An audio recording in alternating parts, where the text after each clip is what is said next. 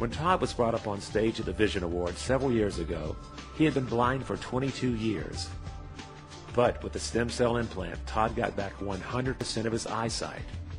The process was entirely supported by ABC television and his own eye doctor, who had the ability and courage to perform the adult stem cell transplant.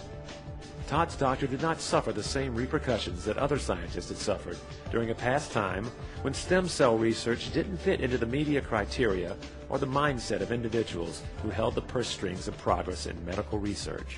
He's never seen his wife or his kids before, and he'll be able to see his children for the first time.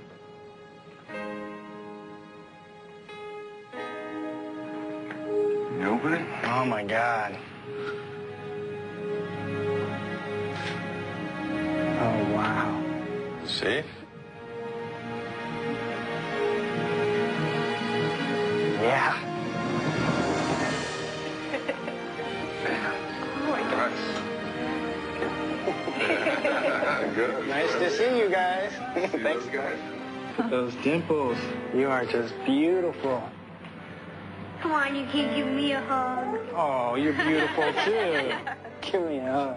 I just wanted to just grab him and look at him and just hold him forever. Look at those big, beautiful blue eyes.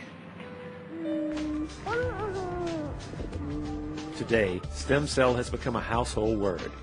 We can only hope that those who are getting hundreds of millions of dollars in stem cell laboratories around the country use it in the spirit that it was allocated, and that they will find a cure for these terrible diseases. The progress of stem cell research is the outcome of great efforts made by a fearless tiny few who resisted the name-calling, the ostracizing, and all the negative name tags.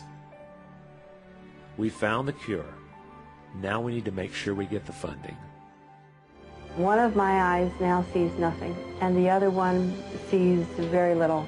And I can tell you that if you can pierce the darkness with any kind of spot of light at all, it brings you back to a place in the world that would make that transplant worthwhile. Even if you couldn't read again, and even if you couldn't see a face clearly again, it still would be wonderful to get on the other side of the darkness.